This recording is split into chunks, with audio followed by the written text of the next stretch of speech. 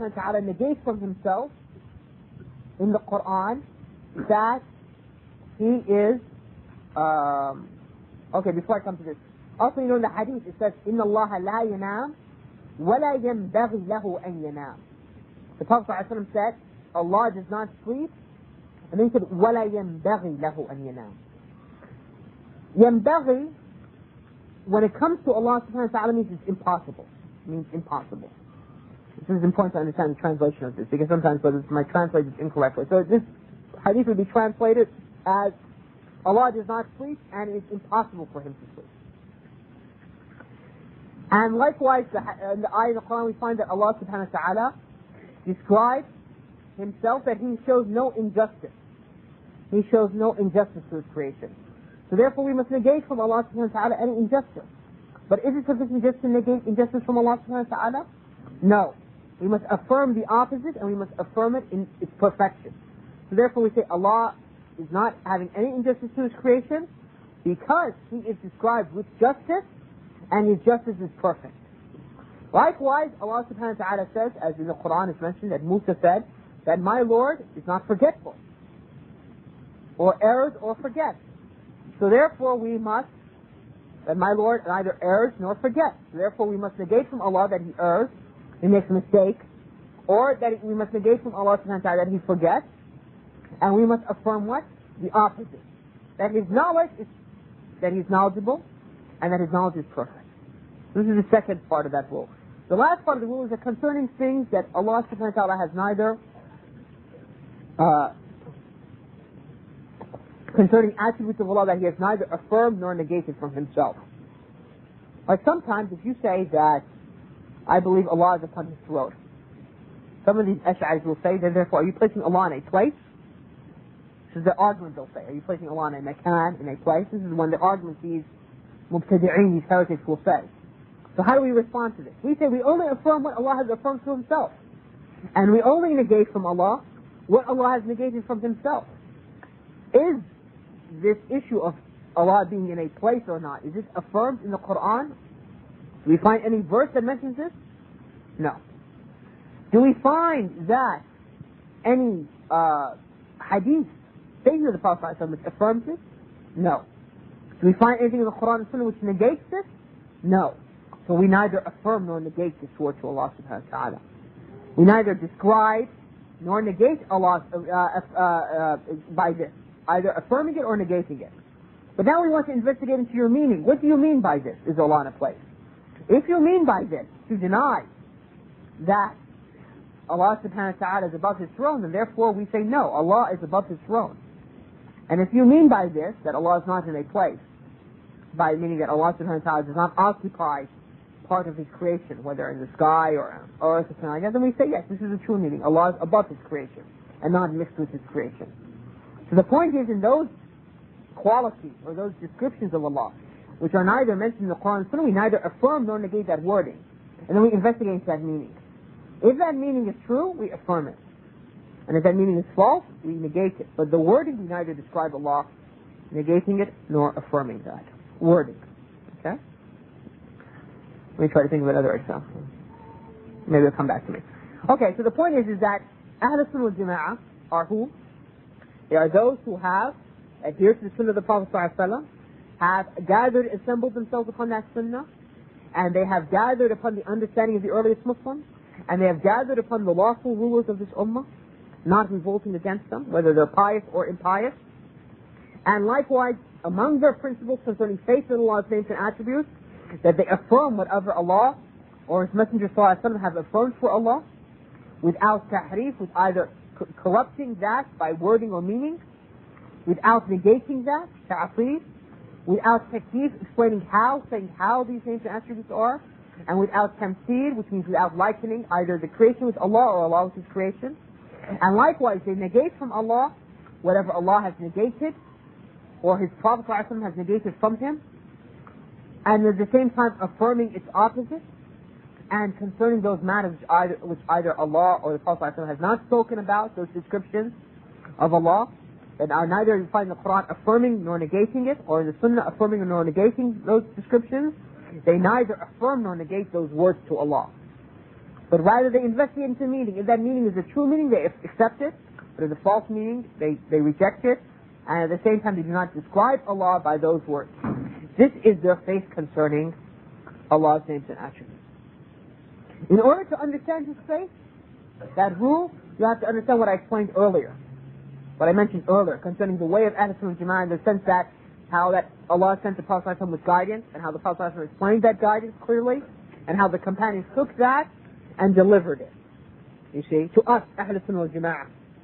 Because if you have doubts concerning that, if you feel that either Allah left this matter unexplained, or whether the Prophet ﷺ did not explain this matter, or the companions didn't explain this matter, then therefore there's no way to affirm our faith, which we've taken from the Sunnah, to be correct or not. But rather we say this is how it has been handed to us, and therefore this is what we're upon. And the other group have deviated from this faith, and we'll now discuss these deviant groups, and some of their arguments, and refute them as Ibn Taymiyyah mentioned briefly. Are there any questions concerning what I just mentioned for a moment or two? Brief questions too, because we have a lot of material to hit. How can you simply away to the left? Right, sure.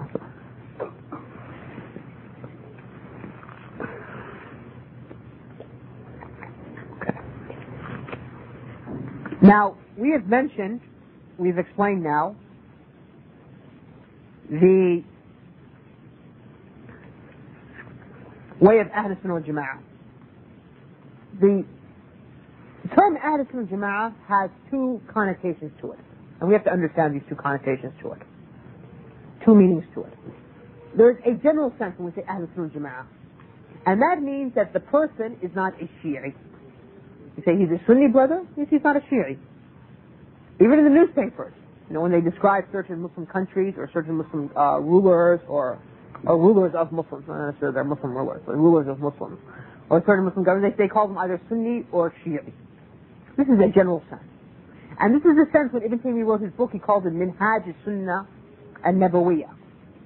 In this sense, Sunnah doesn't mean, it means in the general sense, it means you're not Shi'i. And in this sense, it enters the term Ahl Sunnah Jama'ah, the Ash'aris, and the Maturidiyah, and the Sufis, and some of the Khawarij, who do not revile, and some of the Mu'tazila who do not revile and insult the Prophet's companions, in this sense. Okay. The other sense, the specific sense of Ahl Sunnah wal Jama'ah means those who adhere to the faith of the Prophet ﷺ and companions and their practice. And in this we mean, in the second meaning, we mean whom? Ahlul Hadith. Ahlul Hadith. And that is why when the scholars of Islam, like Ahmad ibn Hanbal, al-Bukhari and others, were asked concerning the identity of the saved group, the saved sect when the Ummah was divided into 73 groups, and the victorious group, when the Prophet ﷺ said there will always remain one group of my Ummah upon the truth, victorious, unharmed by those who quit them, abandon them, who don't want to be part of them, or those who go against them, and they will remain such until the Day of Judgment. They both described, and other scholars have said that this group, and this saved group in the hereafters, are the Ahlul Hadith. This is a specific sense of Ahlul Sunnah. The Ahlul Hadith, or what we call in contemporary times as the Salafiyun, and so forth and so on. This is a specific sense. In the general sense, Ahlul Sunnah means what? Those who are not Shia. And this is what most people understand. I mean, most common Muslims, and even the Christians, if you say, okay, he's Sunni, he's not Shia, and so forth in this sense. When we're talking now about Ahl Sunnah Jama'ah, we mean in a specific sense, meaning that they're from Ahlul Hadith. And this is the faith which we're talking about. The Ash'aris are a group which is you might say, a bastard mezhab. They have taken some principles from the Sunnah, and some principles from the enemies of the people of Sunnah. And they've mixed it all together and they've come up with this method called Ash'ariyah. And they claim to be Ahl Sunnah wal Jama'ah. In the general sense they are Ahl Sunnah wal Jama'ah, in the sense that they're not Shia. But that's not the praiseworthy sense. We're talking about in the specific sense. They're not Ahl Hadith. And that is why, because among things their faith concerning Allah's names and attributes is not the same as the faith of Ahl Hadith. And that's why they fought against Ibn Taymiyyah. And that's why they fight against the people of Sunnah throughout the centuries and the ages and their faces. When they describe their faith, they say the way of the Salaf is Aslam, طريقة السلف أسلم, وطريقة الخلف أعلم وأحكم. They say that the way of the Salaf is more sound, and the way of the Khalaf is wiser and more knowledgeable. What do they mean by this? The Salaf, of course, is an agreement. We mean the earliest generations of the Muslims, meaning the Prophet's companions and the second and third generation. They say their way is Aslam, because they say that they didn't practice, the Ash'aris, I should mention before explaining this, the Ash'aris, when they come to those names and attributes of Allah, like saying that Allah subhanahu wa ta'ala, they find the hadith in Sahih al-Bukhari, Allah comes down during the last third of the night to the heaven which is above the earth, and says, who is it who is seeking forgiveness so I may forgive him? Who is asking me so I may give it to him? Whatever he's asking and so forth. Who is asking me forgiveness so I may forgive him? Who is praying to me so I may respond to his prayer? Who wants something from me so I may give it to him? They say Allah doesn't come down. Even though the Prophet said in a hadith which is reported by more than 28 of the Prophet's companions that Allah comes down during the last third night, they say no, it's not Allah that comes down, it's His command that comes down. Or what if His angels come down? So here they're making an allegorical interpretation, which is ta'wil they call it ta'wil, which we said is tahrif, it's really deviation from and perversion and corrupting the verses of the Quran and the words of the Prophet ﷺ. And likewise, when Allah subhanahu wa ta'ala describes that He has two hands in the Quran, and He says that to Iblis, why is it that you have refused to prostrate to Him who I've created with my two hands? Meaning Adam. Allah created Adam with His two hands. So He tells Iblis, after Iblis refused to prostrate, because Allah told the order to the angels and to Iblis, who's from the jinns, to prostrate to Adam, Iblis refused. So Allah said to him, why is it you refuse to prostrate to whom I created with my two hands? They say, two hands of Allah means His power and His generosity. So they make ta'wil.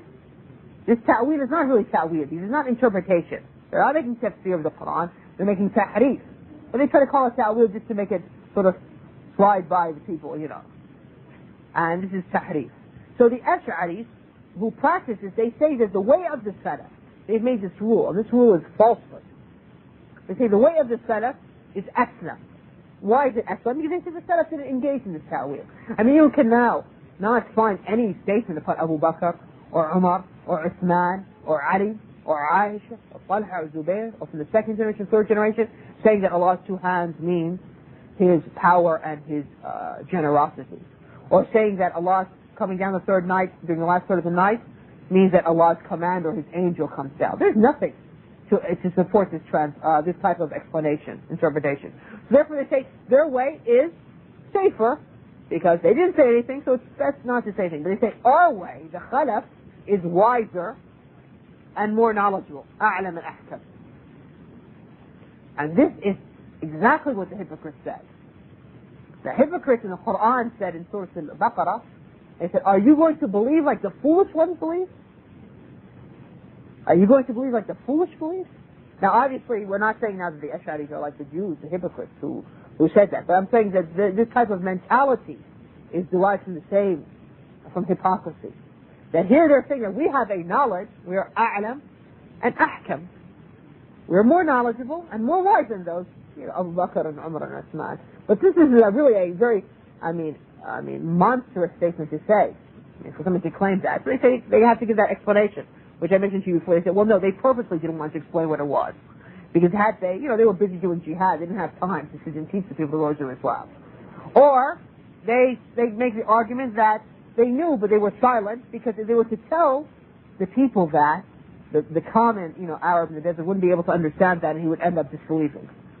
So therefore, they had to sort of just stay silent about it. So is it reasonable that they would teach the people the Prophet ﷺ's guidance concerning eating and drinking and defecating, and remain silent? They didn't have time to explain to people concerning faith in Allah and His names and His attributes. That is obviously an impossibility. So the point is that the Khalaf, the Ash'aris, they have this false rule that they have set up, this is falsehood, that they say the madhab of the Khalaf is more knowledgeable and more wise than the madhab of the Salaf. We say that the way of the Salaf, the way of the Prophet and his companions, is aqsam, it is safer for you in the hereafter, it is a'lam, it's more knowledgeable, and it's ahkam, it is more wise. And the way of the Khalaf is the way going to the hellfire, and is the way, it's ajhal, more stupid, and it's asfa, more silly than the way of the Salaf. So, the point is how can we prove the way of the Salaf is, more knowledgeable and more wise in the way of the Khalaf? We can prove this in a number of ways.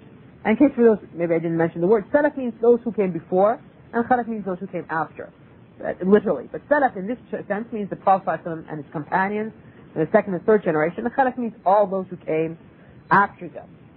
Those who follow them, though, the first three generations are called Salafi. The E sound over here means that they follow the way of the Salaf. And those who do not follow them and follow any of the other paths, 72 sects, are called Khalaf. And they're known as Khalafi because they follow the way of the people who came afterwards. So, first of all, if we look at the madhab of the Salaf, the way of the Salaf, whether concerning this topic or any other topic, we find that their way is, as we mentioned before, they affirm what Allah has affirmed in the Quran, and they negate what Allah has negated in the Quran. And they affirm what Allah has affirmed they affirm what the Prophet has affirmed for Allah in the Sunnah, and they negate from Allah subhanahu wa ta'ala what the Prophet has negated from Allah.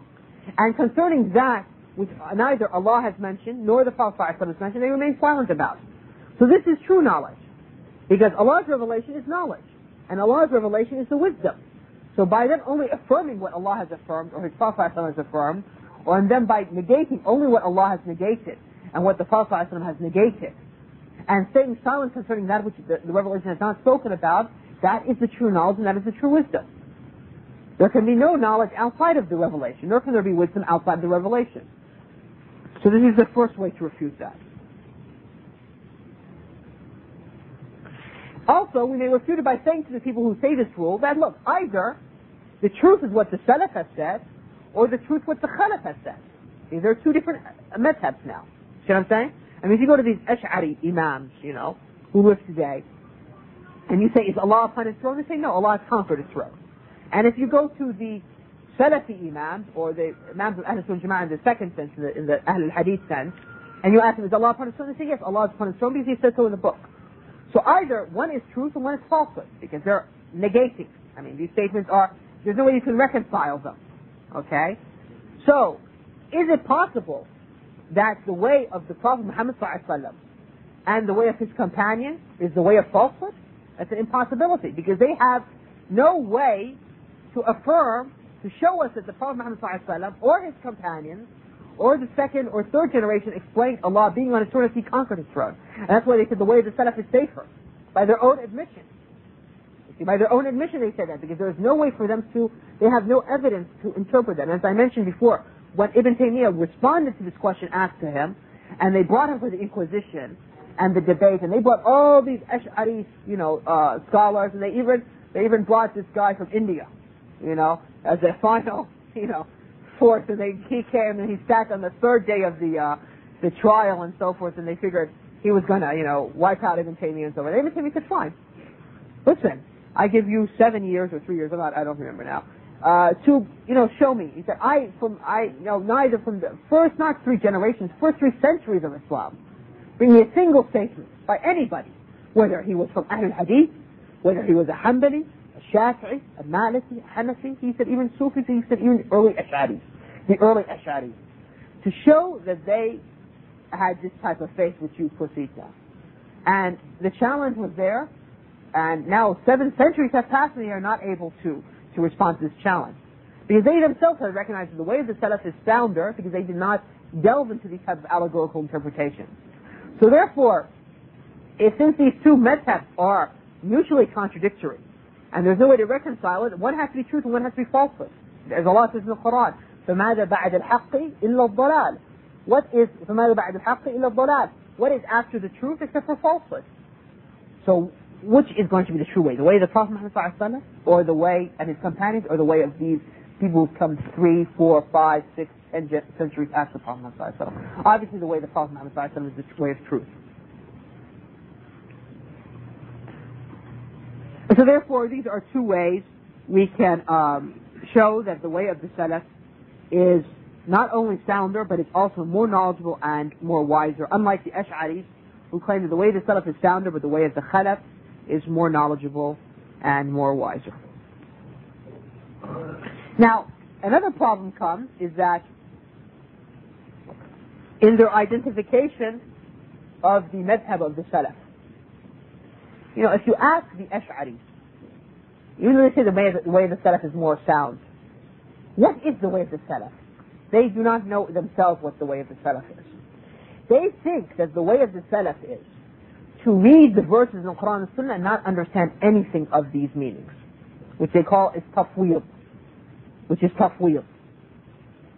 And this itself is a bid'ah worse and more dangerous than the bid'ah of allegorically interpreting those names and attributes. Because what they say is that when you come to the verse in the Quran, like in Surah Al-Fajr, وَجَاءَ رَبُّكَ وَالْمَلَكُ صَفًّا صَفًّا. This verse is about the Day of Judgment, that Allah will come to judge the creation. This is affirming an attribute to Allah, that He comes and the angels will be with Him, and the angels will be in rows, row by row. They don't say that Allah subhanahu wa ta'ala comes. According to their way, they say our way is more wise and more knowledgeable. They say Allah's command comes. Okay? And what is the way of the Salaf? They say the way of the Salaf is just to read this verse and not understand anything behind it. Not to understand any meaning concerning it. And this is known as tafweed. Tafweed means, literally in the Arabic language, in English, we might say the word tafweed. Let's see how, tafweed means to submit something to the judgment of another person. To submit a matter to the judgment of somebody else. They said, the Salaf, they didn't delve into this. They just said, okay, only Allah knows the meaning of this, and they didn't understand anything. So therefore, in their estimation, these verses, like that Allah is upon His throne, or that Allah has a face, or Allah has two hands, or that Allah is merciful, or that Allah becomes angered, or that Allah subhanahu wa ta'ala sees or hears. They say the Salaf understood these verses just like the verse Alif Lam Mim, which starts with Al-Baqarah. Alif Lam Mim, what do these three detached letters mean? No one knows. Only Allah subhanahu wa ta'ala knows. So they say that the Salaf understood these verses in the Quran of the same meaning. And this is known as tafweed. And this is a bid'ah, as Ibn Taymiyyah says, which is worse, an innovation, a heresy which is worse than to allegorically interpret that. Because what you're saying now, the Salaf were ignorant, they didn't understand what they were reading. Is it possible now to imagine that Allah sent this Quran as a guidance to mankind, and yet the verses in it nobody understands the meaning of which? And it becomes a riddle, a puzzle? That's what they're saying, that the Quran is a puzzle, nobody can understand the meaning of which. And that's why they said that they think it's better not to interpret anything, because since they didn't explain it themselves, it's excellent not to interpret it, but our way, we figured out what the interpretation is, so our way is wiser and more knowledgeable. So that they've made two errors here. They've made the error first of that they think that their way is more wiser and more knowledgeable, ahkam wa a'lam, and likewise they made the second error by they've taken this idiotic belief of just reading the verses and not understanding anything of the meaning, and they have attributed to the Salaf. So they're wrong on both counts. But rather, the Salaf understood what these verses and what these statements of the Prophet ﷺ meant. And they understood according to the literal Arabic language, knowing that Allah has nothing like Him. Nothing resembles Allah subhanahu wa ta'ala. And that is why, if you look at the Quran, those verses would say, وَيَسْأَلُونَكَ, and they ask you. You find that they're always concerning matters of ibadah, worship, or matters of dealings with so forth. You never find that the companions asking the Prophet ﷺ, what does this attribute mean? Or what does that attribute mean? But yet they used to question him concerning the halal and the haram. Why? Because these matters were unclear to them sometimes. But those matters were so clear to them, that's why they didn't ask the Prophet ﷺ concerning which. It was their practice to ask what they did not used to know. And you can see this in the Quran and the Hadith. In the Quran, because Allah says in more than one passage, وَيَسْأَلُونَكَ, they ask you, O Muhammad sallallahu alaihi wasallam, concerning something. Concerning the moons, concerning fighting in the months, prohibited months of fighting, the sacred months, and so forth and so on, concerning women and their division, and inheritance and so forth, and other matters which is mentioned in the Quran. وَيَسْأَلُونَكَ وَيَسْأَلُونَكَ. So it was a practice through question. And likewise, if you look at the hadith, we find the Prophet ﷺ's companions asking him. Like when the Prophet ﷺ said, all my ummah will enter into paradise except for those who refuse. They didn't say, okay, fine. They said, who would refuse the Messenger of Allah? They would ask. And he said, whoever obeys me will enter paradise, and whoever disobeys me has refused. When the Prophet ﷺ identified that this community, his ummah would divide into 73 groups, and that all would go to the hellfire, and only one would be saved. They said, who is that saved group? It's their practice to ask the Prophet ﷺ. So, why is it we do not find them asking the Prophet ﷺ concerning Allah's names and attributes? Obviously, because it's so clear to them. Just like now, when Allah subhanahu wa ta'ala says in the Quran, He mentions the sun and the moon. Is it conceivable now that the companions would say, what does the word sun and what does the word moon mean? And what are you referring to here? That's impossible. This is their language. And likewise, those names and attributes of Allah and the correct space of it was so clear to them, they didn't need to ask the Prophet ﷺ concerning that. But rather, they believed in it literally. And this is why Imam Malik, Imam Malik died in the year 179. Imam Malik died in the year 179 after the Prophet ﷺ's hijrah. One day he was sitting in his circle, and a man came to him and said to him, Allah has said that He's upon His throne. How is He upon His throne? This is takyif, one of the things which we must avoid. Imam Malik became very angered, and sweat started to appear on his forehead. Until he said what? He said, al-istiwa'u ma'loom. Allah being on His throne, al-istiwa, is known. We understand the meaning of this. This is something which is understood in the Arabic language. Wal-kayf, how, is unknown. How is unknown. Wal-su'al, anhu, is a bid'ah. To ask how is a bid'ah. It's an innovation. It's a heresy. Why? Because this is a matter which you cannot understand by your mind. Allah subhanahu wa ta'ala is too great for us to, understand. The creation of Allah subhanahu wa ta'ala, if you think something like bacteria or viruses, or how certain organs in the body work, or how the blood moves in the body and so on. Some of Allah's creation, some of the details of it is too great sometimes for even the scientists and the greatest minds of mankind to understand how these things are. So how about the creator of the heavens and the earth? All we know of Allah subhanahu wa ta'ala is what He has told us of Himself. So how here is impossible for us to ask Allah subhanahu wa ta'ala. Just like Allah is too great for us to worship Him and praise Him as He deserves. Do you not know the hadith of Prophet when He used to say, when He used to say, لا أحصي ثناء عليك أنت كما أثنيت على نفسك, that I cannot praise you as you deserve. You are only to be praised as you have praised yourself, because only you, Allah subhanahu wa ta'ala, can praise yourself as you deserve. Prophet cannot praise Allah as He deserves. And the Prophet also explained that in heaven there are angels in every single handstand. Some are standing, some are bowing, and some are prostrating. Since the time of the creation until the Day of Judgment. This is all they're doing, either standing or bowing or prostrating. And then when the trumpet is blown and the judgment will come, they'll say, oh Allah, we have not worshipped you as you deserved. So Allah subhanahu wa ta'ala is too great to be worshipped as He deserves, too great to be praised as He deserves, and too great to be known and to be encompassed by our minds as He deserves. So that's why He said to ask, to question concerning how is a bid'ah. And what imanu bihi wajib, that to believe that Allah is upon His throne is required, because Allah has told us in the book. So the point is now, and I'll let the brothers speak, they want to make adhan for Salat al-Asr, that this principle that they have, this rule they have set up, these Ash'aris, that the way of the Salaf is sounder, and the way of the Khalaf is wiser and more knowledgeable, is a false rule. Two ways. We know this from two ways.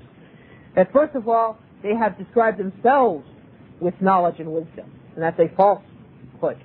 But rather, the Salaf are more knowledgeable, more wiser than them. And second of all, they have failed to identify the madhab of the Salaf. They think the madhab of the Salaf is to come to these names and attributes of Allah, mentioned in the Quran and mentioned in the Sunnah, and read them literally, not understand any meaning behind it. Just like you come to Alif Lam Mim, Alif Lam Ra, Qaf, Ka, Ha, Ya, Ain, Sad, these detached letters that start off certain surahs. Only Allah knows the meaning of this. There's no meaning to this. And they say, therefore, these verses are of that, the same thing, and that's false. but rather we understand them literally, as mentioned in the Quran and Sunnah, affirming the literal Arabic meanings to Allah subhanahu wa ta'ala in a manner which He deserves, and knowing that Allah does not resemble His creation, and this is the correct way, and knowing that how is something which our minds cannot encompass, and therefore we do not delve into. So this is in summary that segment, inshallah ta'ala. I'll let the brothers make adhan. Subhanallah,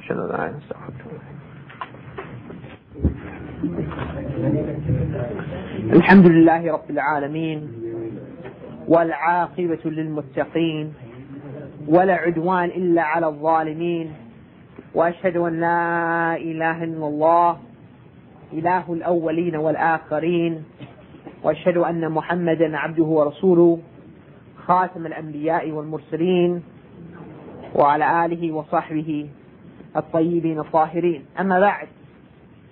So continuing for the next 30 minutes or so, then I'll leave some time for questions. We have seen in these lectures on al-Aqeedah al-Hamawiyyah that we have established a way for understanding faith in Allah's names and His attributes. We have shown that this is the most important issue of revelation of Iman, of faith, and that Allah subhanahu wa ta'ala has explained it in His book, and that the Prophet ﷺ has then conveyed this to his companions, and that the companions then conveyed it to us, and that we, Ahlul Sunnah wal Jama'ah, have received this understanding from them, pure and unchanged, and that by Ahlul Sunnah wal Jama'ah we mean Ahlul Sunnah wal Jama'ah in the specific sense and not the general sense, because in the general sense it means whoever is not a Shi'i, and therefore in the general sense it includes people who are like the Ash'aris and so forth, but in the specific sense it means those who are Ahlul Hadith, or those who are the Salafis, as we say in modern usage. And that their faith in Allah and His names and His attributes and His actions can be summarized in this principle, which we divide into three parts. That they affirm for Allah what Allah has affirmed for Himself, or what the Messenger sallallahu alaihi wasallam has affirmed for Him, and that they do this in a manner which has no tahrif. And we said tahrif means to either change the wording or the meanings of a text in the Quran and Sunnah, or ta'qeed, which we said means to negate something in the Quran or the Sunnah, or takyif, which means to explain how Allah's attributes are, whether mentioned by way of Quran or Sunnah, or tamtheel, which means to liken Allah to His creation, or to liken Allah's creation to Him. And that tamtheel also is sometimes described as tashbih, even though the word tamtheel is more accurate description than tashbih. And we also showed that the Ash'aris claim that they're from Ahlul Sunnah wal Jama'ah, or they claim that they are the Ahlul Sunnah wal Jama'ah, and that they have erred in this faith concerning Allah, His names and His attributes and actions, and they've come up with a rule, which is a falsehood to it. They say that the way of the Salaf is aslam, more sound, more safe, but the way of the Khalaf is a'lam and ahkam, is more knowledgeable and more wise. And also, when it comes to understanding what is the way of the Salaf, what is the madhab of the Salaf, they don't know. They say that the Salaf just read those verses in the Quran that mentions Allah's names and attributes and actions, or those hadith they received from the Prophet ﷺ, his statements, in where the Prophet ﷺ describes Allah and mentions His names, His attributes and actions, without understanding any meaning to them. That it's just empty words with no meaning. Just like you might say, Alif Lam Mim. These three letters in the Quran are detached letters, and therefore they have no meaning to them that we know of. Alif is a letter in the Arabic language. Lam is a letter in the Arabic language. Mim is a letter in the Arabic language. And here they've been detached. They're not composing a word together. They're not all joined together making a word. So Alif, Lam, Mim. What does it mean? Only Allah knows. They say that those verses which mention Allah's names and attributes and actions, and those hadith of the Prophet ﷺ, his statements, which describe Allah and mention His names and His attributes and His actions, that the way of the Salaf was that they used to consider these verses of equal nature to verses like Alif Lam Mim. That they were just empty words having no meaning. They say this is the way of the Salaf. They say this is the safer way. And then we refuted that in a number of manners, a number of ways. One of the ways we refuted was that we said that if by their own recognition they said the way of the Salaf is safer. And the safe way always is the way of knowledge and wisdom. But here's a contradiction. How could the way of the Khalaf be more knowledgeable and more wise if it's not the safer way? That's a contradiction of terms. Likewise, we said that the way of the Salaf, by their own admission, is the safer way. So why haven't they adhered to it? And that their statement resembles almost the statement of those hypocrites in Surah Al-Baqarah, who have said, will we believe, or shall we believe like the Sufaha, the foolish, have believed? In other words, they have the knowledgeable and the wise way, and the other way is not knowledgeable, not wise, therefore it's a foolish way, and therefore their statement resembles that, even though they were not saying that they were hypocrites or that they are Jews or anything like that, but we're saying that their belief is drawn from the same root, same misconception. And likewise, we have shown that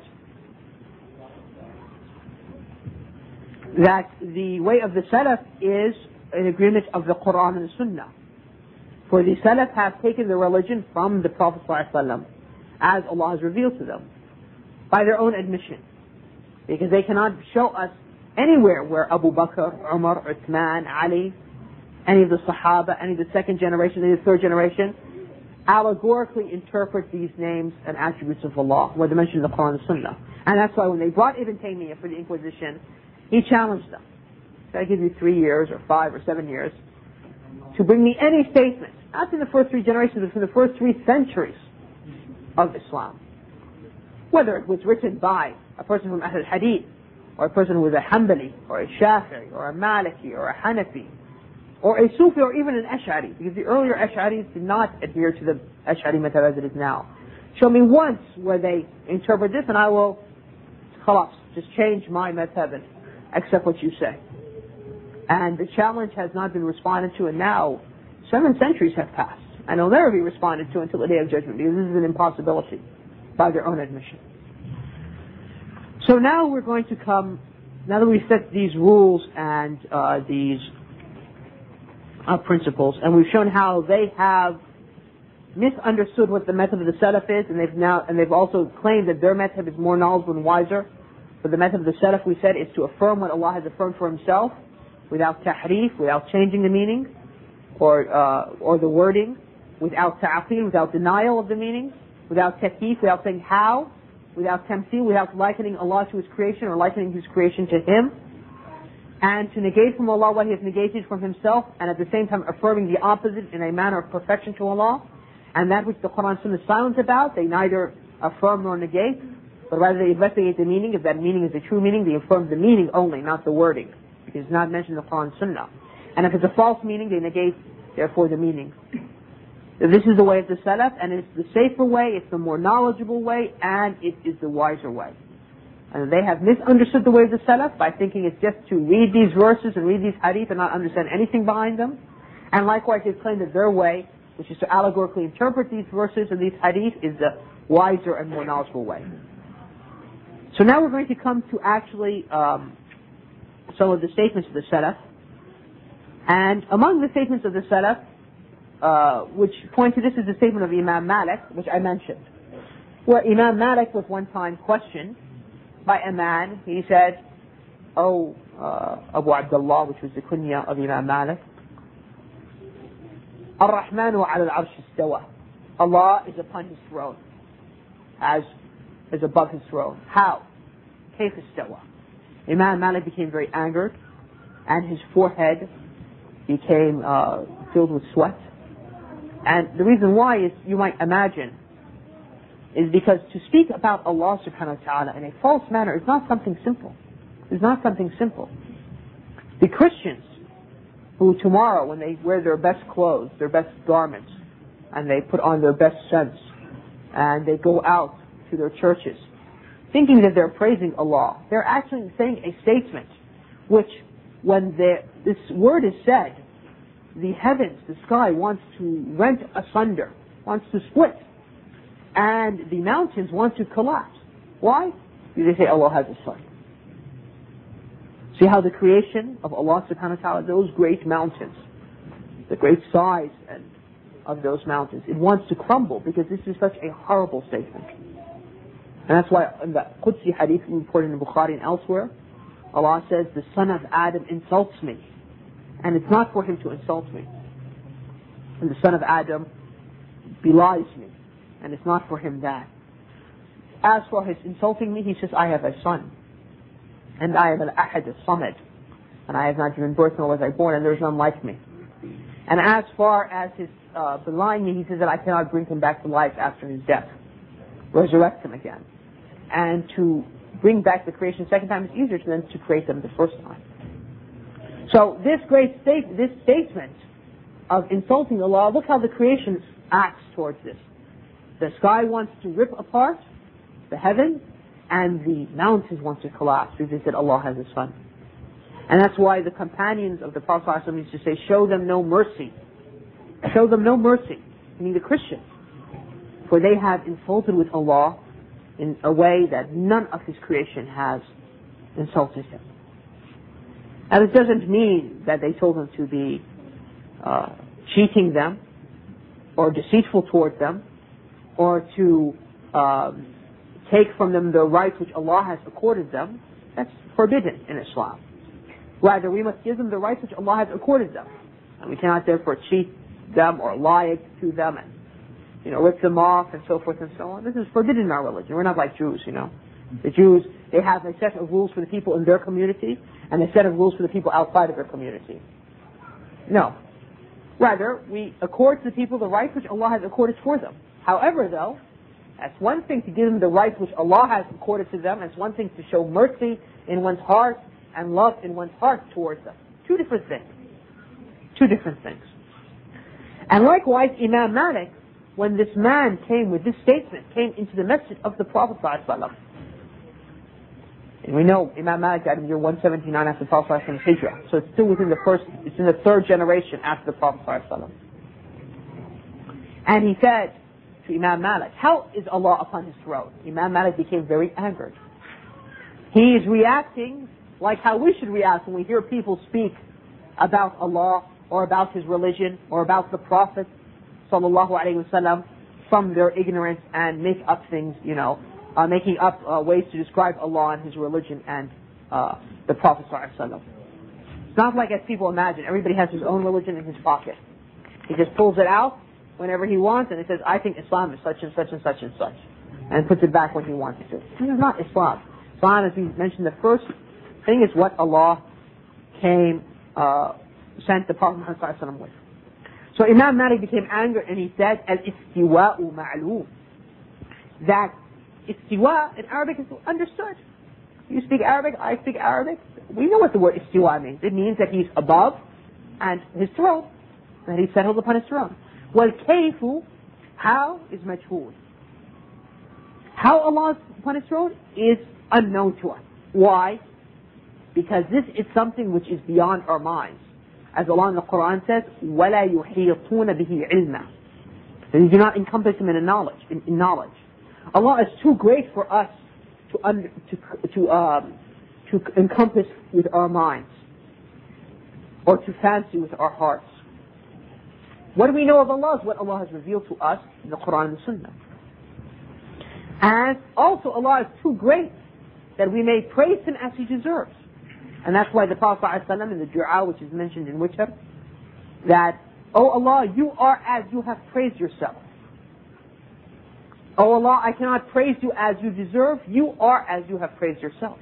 Because Allah is too great. No matter how much you praise Allah, no matter what you say from the ways of praising Allah subhanahu wa ta'ala, you cannot praise Allah as He deserves. And likewise, worshipping Allah. You cannot worship Allah as He deserves. That's why those angels who have been since the beginning of the creation to the Day of Judgment, there's not a handspan in the heaven, except there is an angel standing, bowing, or prostrating. This is all they do. And yet, when the trumpet is blown on the Day of Judgment, what will they say? Oh Allah, we have not worshipped you as you deserve. We have not worshipped you as you deserve.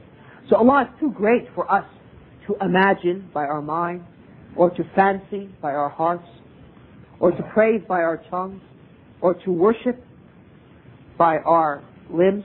He's too great. Too great. And therefore what we know of Allah subhanahu wa ta'ala is what He has revealed to us in the Quran or the Sunnah. And this is the meaning of Imam Malik's statement, وَالْكَيْفُ مَجْهُولٌ. It's unknown to us.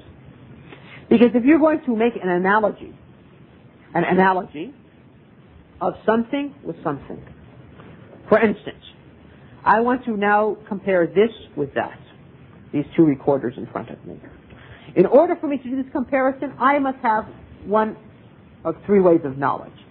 Either I must know that these two things are equal, they're the same. So therefore if I've seen one, I can compare it to another. And Allah, there's nothing like Him. Subhanahu wa ta'ala. لَيْسَ كَمِثْلِهِ شَيْءٌ. Or I must have seen the other one to compare the two together. So I can make a comparison. And who has seen Allah subhanahu wa ta'ala? And this is the meaning of Imam Malik's statement, with kayfu majhul. It's unknown to us. Allah has not revealed it to us, and therefore we cannot mention it. And then what did He say? He said, وَسُؤَالُ عَنْهُ بِدْعَةٌ. To ask this is a bid'ah, it's a heresy. It's something which is an innovation, something wicked. Neither the Prophet's companions, nor those who took Islam from the Prophet's companions, asked concerning these matters. How is this? How is that? But rather they believed it literally. Allah has described Himself like that, and they accepted it. Because they knew that the how was something that their minds couldn't reach. And they knew that Allah hasn't explained to us how, so therefore why would they delve into this? This is something beyond them, their grasp. So why you now in the third generation want to ask this question? Why do you want to now ask how? And then He said, what iman will be wajib. That to accept this, iman, faith, to believe that Allah is above His throne is wajib, something required. Why? Because it's mentioned in the Quran. Another statement of the Salaf, which shows that their madhab, how their madhab was, is a statement of al-Khuza'i. Al-Khuza'i was one of the sheikhs, one of the scholars of Imam al-Bukhari, the author of al-Sahih. Al-Khuza'i says what? He says that to deny what Allah or the Prophet ﷺ has described Allah with, to deny what Allah has described Himself with, or what the Prophet ﷺ has described Allah with, is kufr, is disbelief. Because if Allah has said it, it's required for us to believe it. And if the Prophet ﷺ has said it, it's required for us to believe it. And likewise, he said to liken Allah with His creation, or is also disbelief. And then he said, in what Allah or His Prophet, what Allah has described Himself with, or what His Prophet ﷺ has described Allah with, there is no resembling to Allah subhanahu wa ta'ala. Resemblance to Allah. Because the one who revealed the verse, لَيْسَ كَمِثْلِهِ شَيْءٌ, there is none like Him, is the same one who revealed the verse that He has a face and two hands. And it's the same one who revealed to the Prophet Muhammad ﷺ that He descends during the last third of the night to the lowest heaven. So therefore, in that, by affirming what Allah has affirmed for Himself, or affirming what the Prophet ﷺ has affirmed for Allah, there is no resemblance to Allah, resembling Allah to His creation in that and whatsoever. Because all these descriptions come from Allah subhanahu wa ta'ala, and Allah is more knowledgeable concerning Himself than we are concerning Him. Indeed, He is more knowledgeable concerning our own selves than we are of our own selves. And that is why we find that the Salaf, like Makhul, who was from the second generation, Az-Zuhri, also from the second generation, Malik, who was from the third generation, Sufyan, who was from the third, Al-Layth ibn Sa'id from the third, and Al-Awza'i, who was from the third generation. All of them had statements where they said concerning those verses and those hadith which mention Allah's names and attributes and actions, to accept them as they are, without saying how. Without saying how. They've all been quoted upon saying that. In other words, affirm the meaning as they are, and do not say how. Now, here comes a question which sometimes people, they misunderstand the method of the Salaf. And they say, well, we have been told not to question how. So therefore, sometimes people will say mistakenly, so therefore Allah's attributes will say does not have a how to it. There's not a how to His attributes. That's incorrect. Yes, Allah has risen upon His throne in a manner. What that manner is, we do not know. Allah knows that. See what I'm saying? So the how, Allah knows. But for in terms of in our respect, we do not know that. So we say we cannot say how, because we're ignorant. We do not know that. Allah has revealed that in something which our minds cannot grasp. It's beyond us. So therefore we're silent about that. But Allah subhanahu wa ta'ala knows how His attributes are and how He is and so forth, even though we are ignorant of that. Just like paradise now. Okay?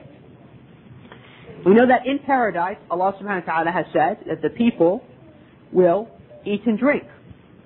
And Allah subhanahu wa ta'ala has described to us in the Quran what are some of the types of food and some of the types of drinks that they will have in paradise. May Allah make us from the people of paradise. Allah has said that the people will be eating meat. And Allah subhanahu wa ta'ala says that they'll be eating fruits. And that they will be drinking from rivers. Rivers of water, rivers of honey, rivers of milk, rivers of wine. Now, we understand what meat is, right? And we understand fowl, a bird. And we understand what fruits are. And we understand what milk is, and what water is, and what honey is, and what wine is. We understand this, and we accept it literally. Allah says, people in paradise will eat and drink and enjoy these things. How they are in paradise, we don't know. But we know that there will be milk, but the milk will not be like the milk on this earth. Because it's a milk that will not spoil. And we know that there will be wine in paradise for the believers. How that wine is, we do not know. But we know that it's a wine that will not make you drunk, or intoxicated, or dizzy. But it's going to be there, and we know what wine means. So, in the same sense, Allah's attributes, we believe in them because Allah has mentioned them, but how, we do not know, because it's something which is beyond our comprehension. But Allah subhanahu wa ta'ala knows how He is Himself. And likewise, Allah subhanahu wa ta'ala knows how those things will be in paradise. How they are. Because He's created them. And when we are in paradise, we will then know about it, because we will then, inshallah ta'ala, may Allah make some people's paradise, we will then see those things and we'll be able to know the how it is. But now for us in the dunya, in this world, we cannot understand that. But as far as Allah's attributes, we will not be able to understand that, because this is something which is beyond our minds. Allah is just too great. You see what I'm saying? And therefore, the how, we cannot say how His attributes are. But we affirm what He has described Himself by, we accept it as true and literal. See, there's a difference between the two. Now, but Allah does have a kayfiyah, or a how to His attributes, which only He knows. None of the creation knows that. Neither the angels, nor the prophets, nor the rest of mankind.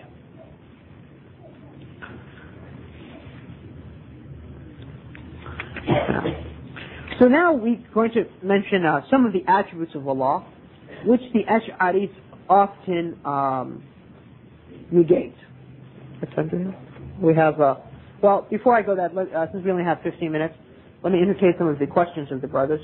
And in the next session, after we break for lunch, I'll mention some of the attributes which they negate. And these are the attributes which usually cause people to have some sort of confusion with, and so forth, like Allah's being upon the throne, and also like Allah subhanahu wa ta'ala's face and hands and His speech and so forth. Some of the things which often there's some confusion with. And then we'll discuss some of the other issues in the book, inshallah ta'ala. And as I mentioned, that there are other lectures which that's why I chose to choose this book, al-Aqeedah al-Hamawiyyah, because I've explained many of Allah's names in Colorado, and it's on the cassette tape explaining the book of N.Y.C. Concerning Allah's Tawheed. And likewise, al-Aqeedah al-Wasatiyah, in London, I explained a lot of the names and attributes of Allah. So therefore, not to be repetitious, I want to, in these lectures, lay down some of the principles so that a person, if he listens to those cassettes and has also listened to these cassettes, he might have a good understanding of the creed of Ahl Sunnah wal Jama'ah. If there's any questions concerning what we dealt with, I'll be glad to answer those, which I know for a few minutes. Yes, the cassettes, inshallah ta'ala, we'll put Brother Idris Palmer in charge of getting those cassettes. So if anybody's angry, just direct anger towards him. Well, I've asked them. We've asked them, inshallah ta'ala. So we sent them, requested from them officially. And inshallah ta'ala, we hope Allah subhanahu wa ta'ala brings that. Your question, yes. Okay, well, I forgot what it was. Can you say? I'll explain the same thing that the Christians have took the concept that they have given the qualities that man has to Allah by saying that he arrested on the seventh day. Jehovah's Witness who work at my job says since they're not a part of Christian dome, the meaning of this statement is that after the seventh day, Allah just said, how wonderful this creation is. He just ponder over his creation. How can we refute this claim? Yeah, so this is now, they have first attributed a falsehood to Allah by saying that Allah rested. This is a quality of imperfection. Allah got tired and he had to rest. So this is a problem. So now this person, he wants to now, because instead of accepting now there's some corruption in his revelation, he wants to now make tahrif of his initial corruption. They added something to the scriptures, and now he wants to interpret it in a manner which is not that. The word rest is very clear. If he wants to say now that the word rest means that Allah looked at his creation and was pleased with what he saw and so forth, this is a tahrif of the meaning of what they've said, you see. So therefore, you have to ask him, what language, spoken by mankind, does the word rest mean this? And there's no language of mankind like this. And this is similar, the Christians are very good at this. This is similar to when you say, as Ibn Taymiyyah shows in his refutation of the Christians of the Jawab al-Sahih, when he discusses the Trinity, when they say Father, Son, and Holy Ghost.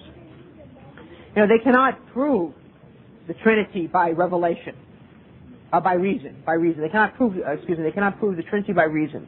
Because it makes no sense, you know what I'm saying? So they try to establish it by revelation. But in Revelation there's something clear for it. So they say that, okay, you Muslims describe Allah subhanahu wa ta'ala as having knowledge and wisdom and creation. He creates, okay? So Allah's creation is the Father, and Allah's attribute of creation is the Father, and Allah's the Son is his attribute of speaking, and the Holy Ghost is the attribute of life and so forth. So Ibn Taymiyyah says to them, okay, what language spoken by mankind that you describe, that speech is called Son, or that knowledge is called Holy Ghost? This is not a single language of mankind, but rather you've thought, that Allah subhanahu wa ta'ala, and may Allah be far removed from this statement of falsehood, had, basically what they're saying is when most of the Christians, the general folk of the Christians believe, had sex with Mary. That's what most of the general folk of the Christians, imagine in their minds. And that Isa was born from this, That's why they call Jesus Mary the mother of God, and, the Father and the Son. They think of it in this sense. This is what they believe, most of the Christians. But because of the scholars amongst the Christians find it to be something which is, repulsive, therefore they've tried to come with this argument, you see. And therefore they try to say that this means this and so forth and so on. But this doesn't make any sense according to any language. So the point is, in the same sense, with this person is a Jehovah's Witness, he's trying to now deny something which is a falsehood in their scriptures, which they have placed in their scriptures, because obviously Allah's speech has no falsehood to it, and then he's trying to now to explain it in a way which doesn't make any sense. Yes. Huh?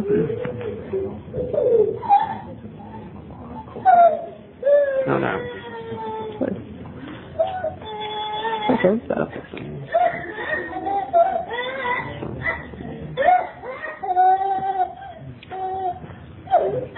Any other questions?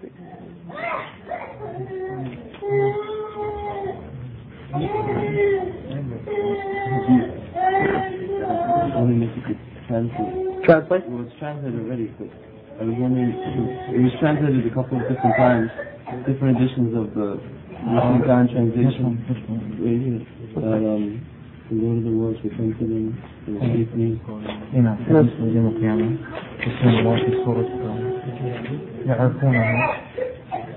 Okay. Okay, this is a hadith which is important to just to mention. I'll read it in English and then we'll come to the point which is okay, so the hadith is the brothers he took it from Sahih al-Bukhari, from the Kitab al-Isti'adhan, the book of asking permission, that during the lifetime of the Prophet ﷺ, some people said, "Oh, Allah's apostle or messenger, shall we see Allah on the day of resurrection?" The Prophet ﷺ said, "Yes, and you will have no difficulty." The Prophet ﷺ said, "Yes." And then he asked him, "Do you have any difficulty in seeing the sun at midday when it is bright and there are no clouds in the sky?" In meaning the sense that just as you see the sun clearly during midday and there are no clouds in the sky, in the same sense you'll see Allah clearly. You'll have no difficulty in seeing Allah. They replied, "No, we have no difficulty."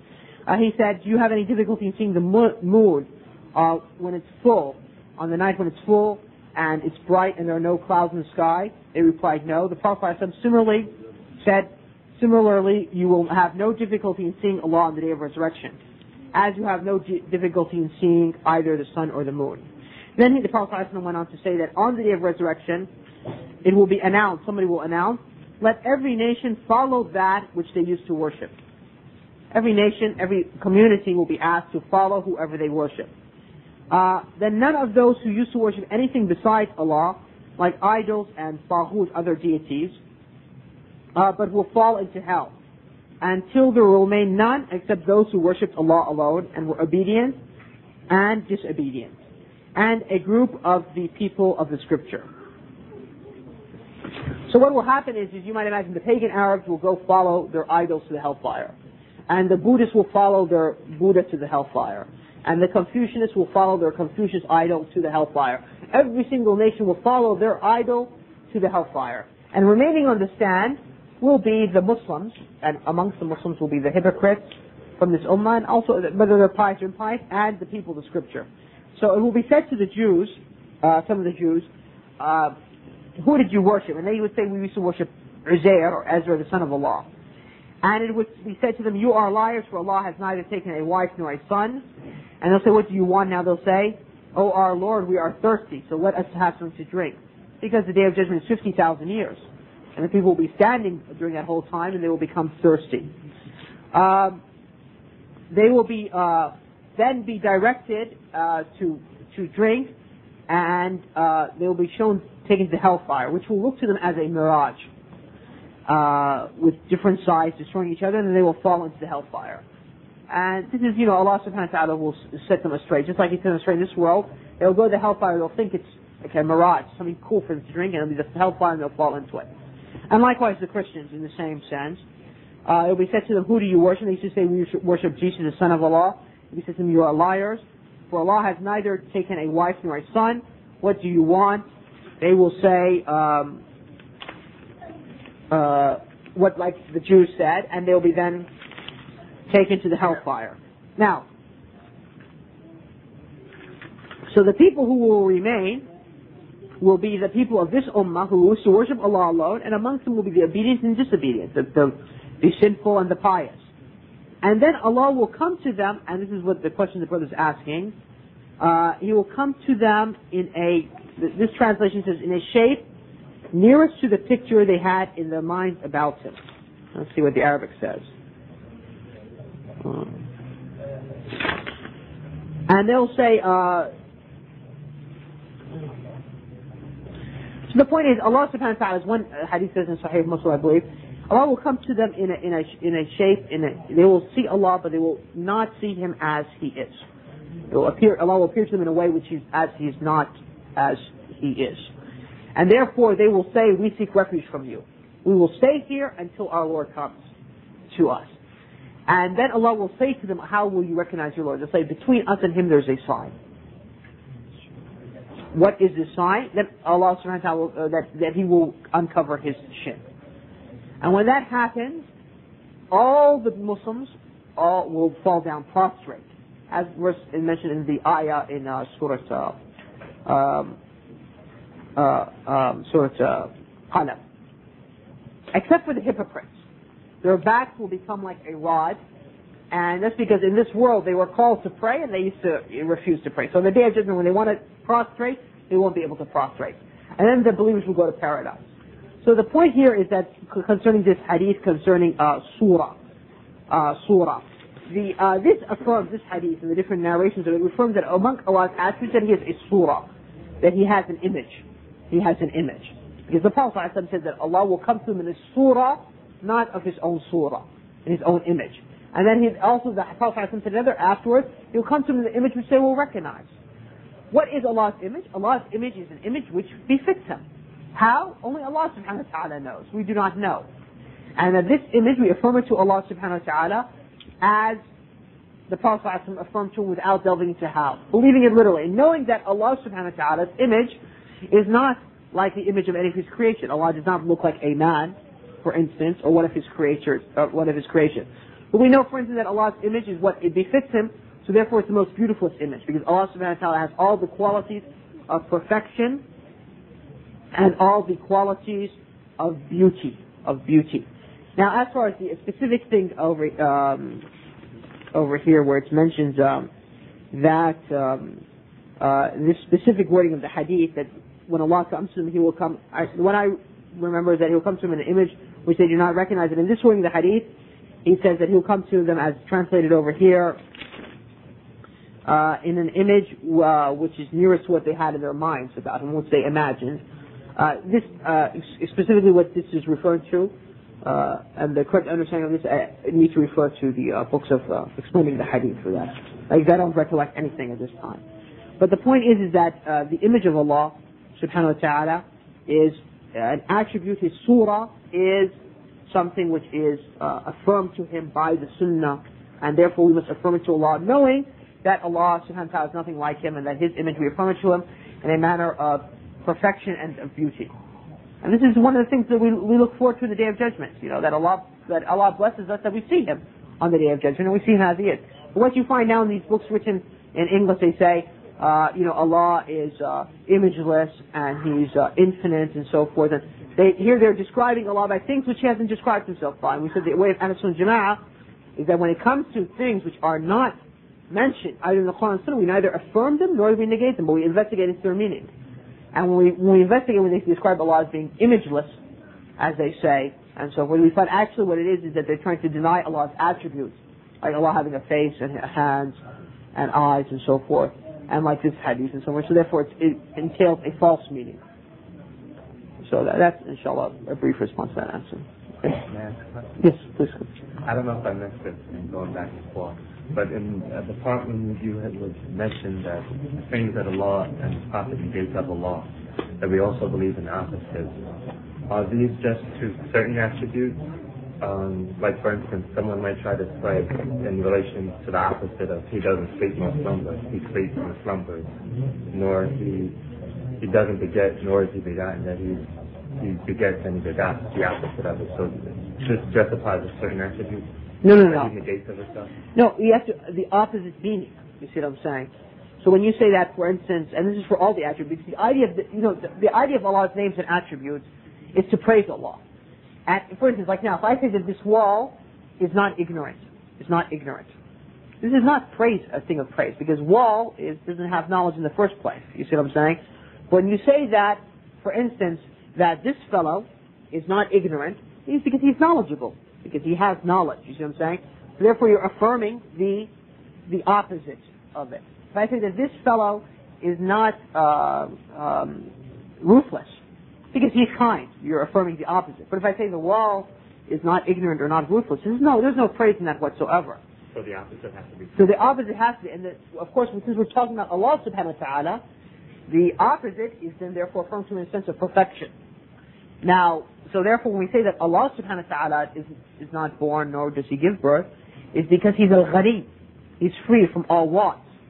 You see what I'm saying? And because He's perfect and He's free from all wants, He has no need to give birth, and because He's an awwal, because He's the first, and therefore He was not born. He preceded everything, and everything else is His creation. So we form the opposite and imperfection to it, and so forth and so on. So this is with all the attributes.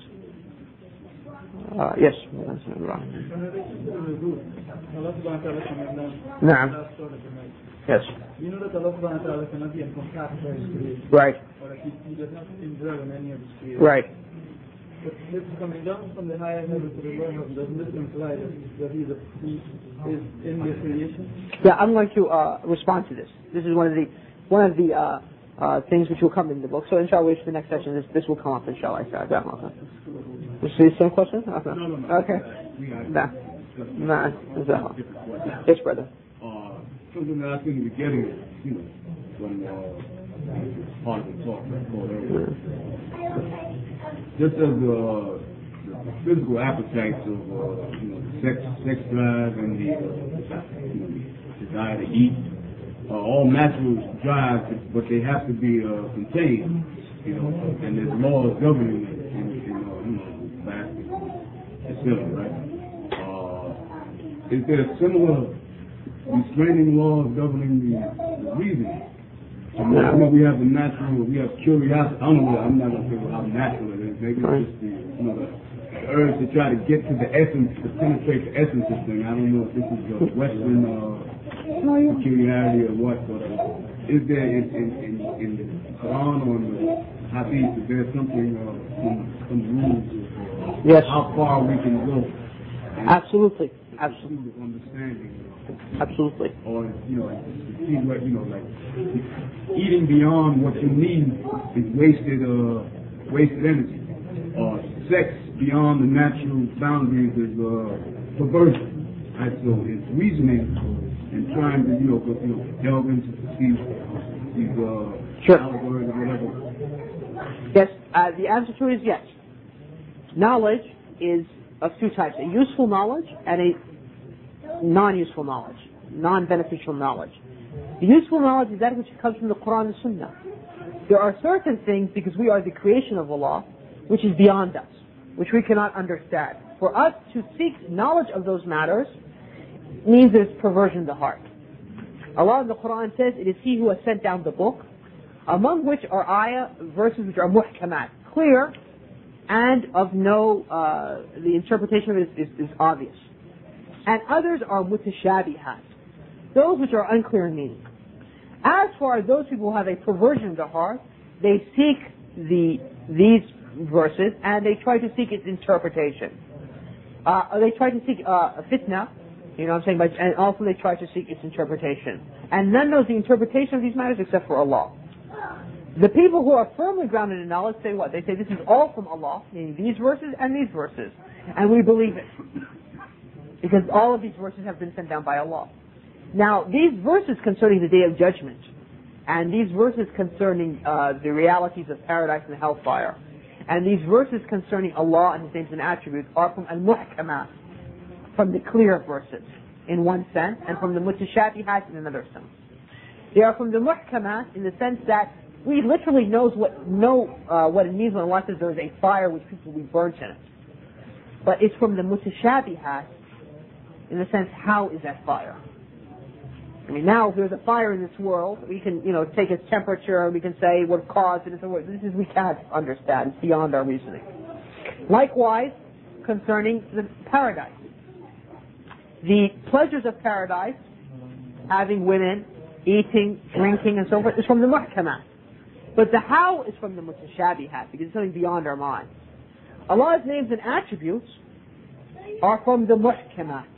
In the sense that when Allah subhanahu wa ta'ala describes that He is merciful, we understand what it means to be merciful. When Allah subhanahu wa ta'ala says that He has a face, we understand what this means. But we know that there's nothing like Allah. How is from the mutashabih. To seek the knowledge which is something which is beyond us, or which the Quran and the Sunnah has not spoken of, is an indication of perversity in the heart. An indication of perversity in the heart. And that's it. And we have to also preserve from that. Perversion? Right, so I think now they want to break because the lunch is here. So inshallah we'll suffice with this. And inshallah I'll come back and we'll discuss the rest of the lecture.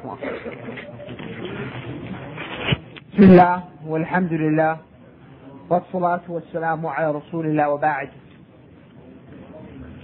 So we left off in the creed of al-Hamawiyyah, mentioning some of the statements of the Salaf. And the last statement we mentioned was the statement of al-Khuzai, that whoever resembles Allah with His creation has disbelieved, and that whoever negates from Allah what He has affirmed for himself, whether by way of the Quran and Sunnah, has disbelieved, and then in that which Allah subhanahu wa ta'ala has affirmed for himself, or the Prophet has affirmed for him, there is not any resemblance to the creation. We will begin to discuss some of the attributes which the Ash'aris have problems with and interpret allegorically.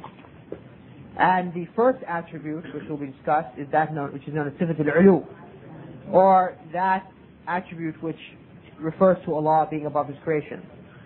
But prior to getting into a discussion concerning these attributes which the Ash'aris interpret allegorically, I would like to just mention very briefly a few rules concerning the names of belief in Allah's names and attributes. And that is because it's very important to understand this, even though I've explained these in much greater detail elsewhere. You can refer to those other lectures or writings for a more detailed discussion. We mentioned that the rule of Ahl Sunnah Jama'ah in general is to affirm that Allah has affirmed for Himself and to negate what Allah has negated from Himself without tahrif or ta'til or takyif or tabthil. Another rule concerning Allah's names is that we cannot say that Allah's names have a certain number to them. We cannot say that Allah's names have a certain number to them. But rather, Allah's names are innumerable. The evidence to this is the statement of the Prophet ﷺ in his dua. He says, أسألك اللهم بكل اسم هو لك سميت به نفسك أو أنزلته في كتابك أو علمته أحدا من خلقك أو استأثرت به في علم الغيب عندك. I ask you, O Allah, by every name which belongs to you, whether you named yourself by that name, or you revealed it in your scripture, or you taught it to one of your creatures, or you've kept that name hidden with you in your knowledge of the unseen. So obviously those names which Allah subhanahu wa ta'ala has kept hidden with Himself in the His knowledge of the unseen, there's no way for us to know. And therefore there's no way for us to enumerate. So we cannot say that Allah has only a certain number of names. The idea that many Muslims have that Allah only has 99 names, and they base it upon the hadith where the Prophet ﷺ said that belonging to Allah are 99 names. Whoever ahsaha, or in other words, whoever encompasses them will enter paradise. This does not negate that Allah has more than 99 names. All it means in this hadith is that among the names of Allah are 99. And that whoever enumerates these 99 names, meaning by enumerating them, but it means that you memorize them and that you worship Allah by them, and you know its meanings, you will enter into paradise. But it does not mean that there are only 99 names for Allah. And an example is, for instance, if I was to say that I have prepared 100 guns for jihad, for instance. It doesn't mean I don't have more guns. This means that of the guns I've had, I prepared 100 for jihad. And likewise, with Allah's names, He has 99 names. Of those 99, of His names are 99, that whoever memorizes them and knows its meanings and worships Allah by those names, he will enter into paradise. How is faith in Allah's names completed? Faith in Allah's name is completed in one of two ways. If the masdar, or the verbal noun from which that name is derived, is based upon a transitive verb, which means it takes an object, then faith in that name occurs by believing in the name, its attribute, and what is known as the athar, or the hukm in Arabic, its effect. And I'll give you an example. Allah's name Ar-Rahim. To believe in that name is to believe that among Allah's names is Ar-Rahim, because it's mentioned in the Quran and the Sunnah. That to believe in the attribute which that name encompasses, which is Rahmah, mercy, and to believe in the athar, or the hukm, which means to believe that Allah subhanahu wa ta'ala is merciful with His creation and that His mercy has encompassed everything. But if the masdar, the verbal noun of that name, is intransitive in Arabic, it doesn't take an object, then belief in that name only includes in believing it's the name and the attribute which it encompasses. Like to believe in Allah's name Al-Hayy, to believe in that is just to believe that Allah has a name, one among His names is Al-Hayy, and that you believe in the attribute which is Hayat, that He has the attribute of life. So He is the ever-living, and He possesses the attribute of life. As far as Allah's attributes are basically, in one way you may divide them into two types. those attributes which discuss Allah's essence, they describe Him, and they are inseparable from Allah subhanahu wa ta'ala. And they're known as sifat al-dhatiyah, among which is His attribute of knowledge, sight, hearing. These attributes are inseparable from Allah subhanahu wa ta'ala. There are other attributes which are attributes which describe His actions, like creation, sustaining, and so forth. These attributes occur when Allah subhanahu wa ta'ala wills, according to His wisdom and to His will. So therefore Allah subhanahu wa ta'ala creates when He will, according to His wisdom and so forth. And therefore this attribute is not like the attributes of His essence, which are inseparable from Him, like knowledge and hearing and sight and so forth and so on. So mercy, for instance, is an attribute describing one of His actions in one sense, like in the name Ar-Rahim. And He shows mercy to His creation. In that sense, is from the attributes of His action. He shows mercy to the believers, but He doesn't show mercy to the disbelievers in the Day of Judgment. So it's by His will who He wants to show mercy to. But as for the attribute of mercy concerning His name Ar-Rahman, this describes His essence, that by His nature that He is merciful. And so therefore this is inseparable from Him subhanahu wa ta'ala. Now, with that brief discussion, as I said, I've discussed those principles and those rules in greater detail in those cassettes in other lectures, like those taped in Colorado and in London. However, though, now I'd like to discuss this attribute which the Ash'aris negate and they allegorically interpret. This is the attribute of al-ulu, that Allah subhanahu wa ta'ala is above His creation. This attribute is from Allah's sifat al-dhatiyah. It describes His essence, and therefore it's inseparable from Allah subhanahu wa ta'ala. Allah always has this quality of being above His creation. And this attribute is two parts to it. One of it describes His essence in the sense that Allah subhanahu wa ta'ala is above us, that His essence, that He is above us. And another sense in terms of His quality, that Allah subhanahu wa ta'ala is above us in the sense that He's more powerful than us, and in the sense that He has all the attributes of perfection. That every single attribute of perfection, He possesses it to the fullest. And therefore He has it completely. So in this sense, He is above us.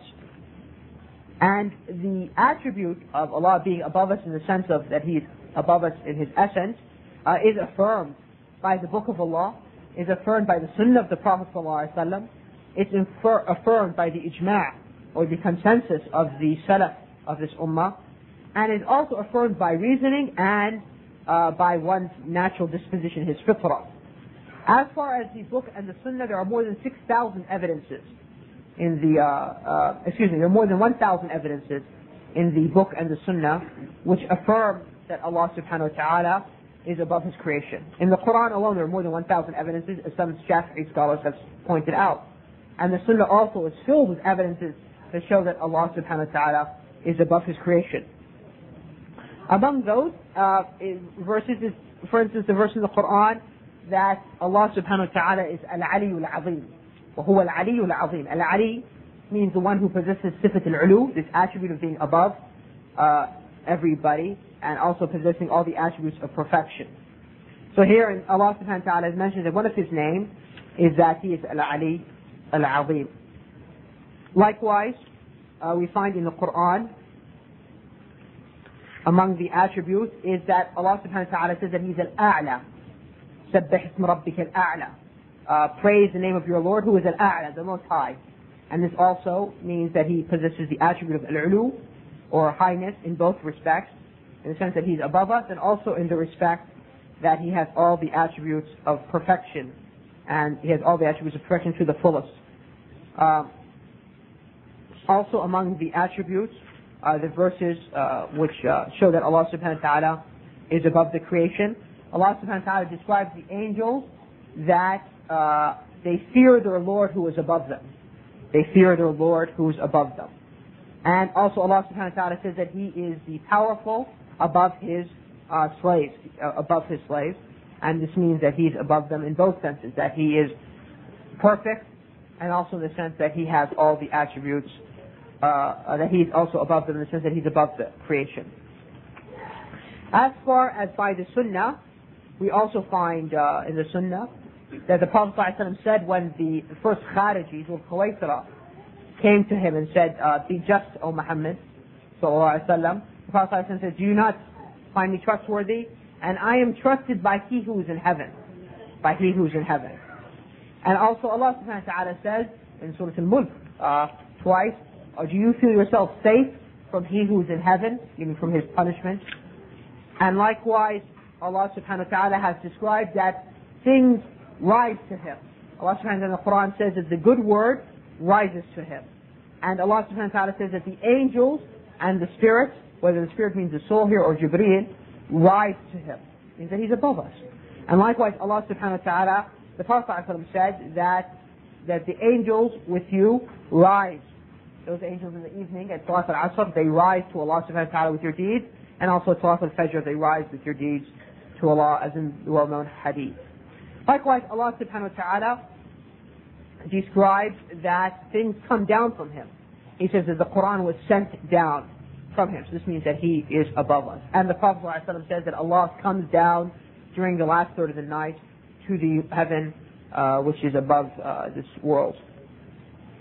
So, and many verses in the Quran and the Sunnah which confirm that Allah subhanahu wa ta'ala is above us, without doubt. Likewise, the ijma', the consensus of the Sahaba, that they are, that Allah subhanahu wa ta'ala is above us, cannot be negated. Imam al-Awza'i, from the third generation, after people started to negate that Allah was above mankind, above the creation, and started to claim that Allah was everywhere, Awza'i said, a very well statement, he said, we would say, and the Tabi'een, the second generation, were widespread. This is something we learned from them, that Allah subhanahu wa ta'ala is above his throne. And we believe in whatever is mentioned in the Sunnah concerning his attributes. So here Awza'i is telling the people of the third generation, because Awza'i was the scholar, leading scholar of the Sham, that area of Syria, and the third generation of Muslims.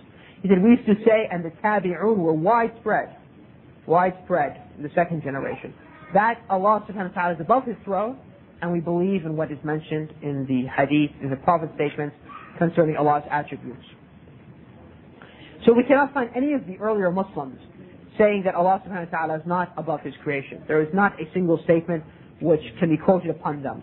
And therefore, indeed, we find that the Prophet ﷺ used to point to Allah subhanahu wa ta'ala, like he did in Hujjat al-Wada'. In his farewell speech, he said to the people, do you not see that I testify that I have spread the message to you? And the people said, we do testify, you spread to us the clear message. And then the Prophet ﷺ raised his finger and said, oh Allah, bear witness.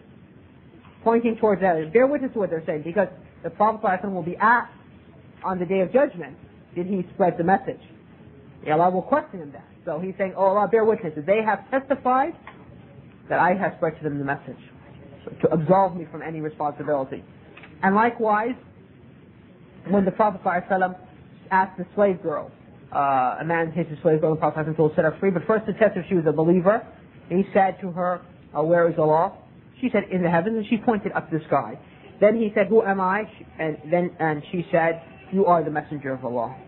The Prophet ﷺ said, set her free, she is a believer. So, and likewise the Prophet ﷺ in his dua, he would raise his hand towards the sky, and also he would raise his eyes towards the sky. And so this all shows that the Prophet ﷺ would understand that Allah subhanahu wa ta'ala was above his creation, not like the people who believe that Allah is everywhere, and so forth. Likewise, we know, so now we've shown that Allah is above us by evidences from the Quran, from the Sunnah, and from the Ijma', the consensus of the earliest Muslims, also by reason. Because we know that if we're to say that Allah is not above us, it means Allah is below us, or to the right of us, or to the left of us, or in front or behind us. And these are all attributes of imperfection. And Allah subhanahu wa ta'ala has all the attributes of perfection. So therefore we believe that Allah subhanahu wa ta'ala is above us. So we believe Allah subhanahu wa ta'ala is above us.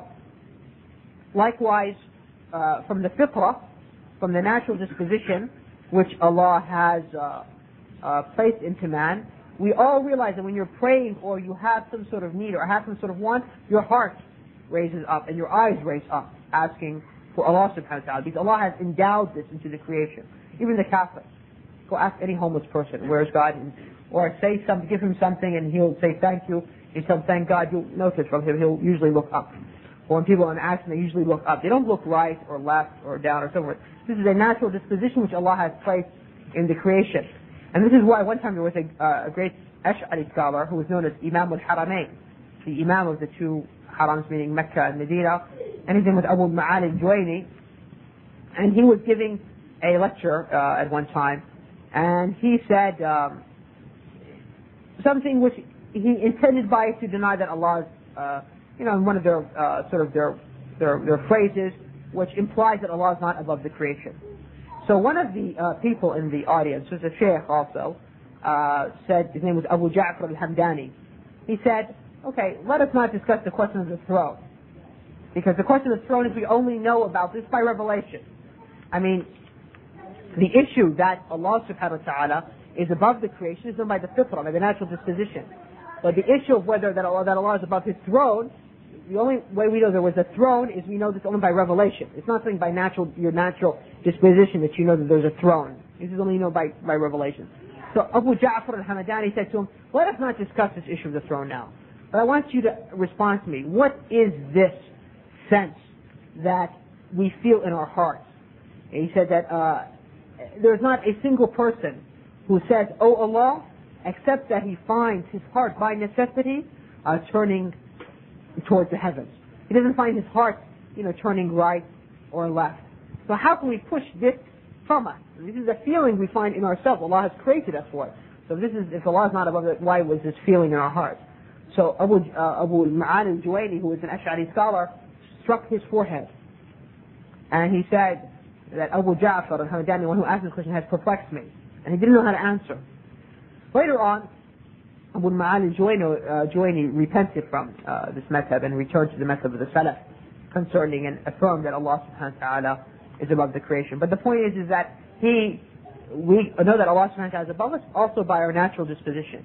And when this Ash'ari was confronted by his denial for this, how do you push this feeling that we find in our heart? He couldn't respond. So the point is, these 5 evidences, the Book of Allah, the Sunnah of the Messenger sallallahu alaihi wasallam, the ijma', the consensus of the Salaf, the reasoning, and the natural disposition which Allah has endowed the creation with, all point to that Allah subhanahu wa ta'ala is above the creation. Now, there are 2 verses in the Quran which the Ash'aris try to use to negate that Allah subhanahu